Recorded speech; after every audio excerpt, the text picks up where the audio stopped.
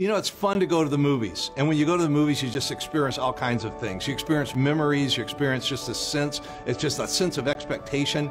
You know, movies are great. They tell stories. They make us laugh. They bring us into a narrative. They inspire us. They take us places we've never been before. What's going to happen is throughout the summer, different ones of our teachers are going to bring different ones of their favorite movies, and then they're going to make spiritual application to that movie. In other words, what it draws out the lessons of life. Because the truth of the matter is when you see a movie and it changes you, it lasts forever, it lingers with you, it sticks with you.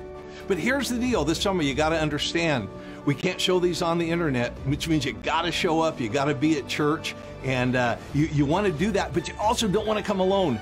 These are going to be fantastic experiences, so get ready. Hey, so listen, I'm going to hit the theater, you come with us, and listen, when you come this summer, you bring your friends. I'll see you inside.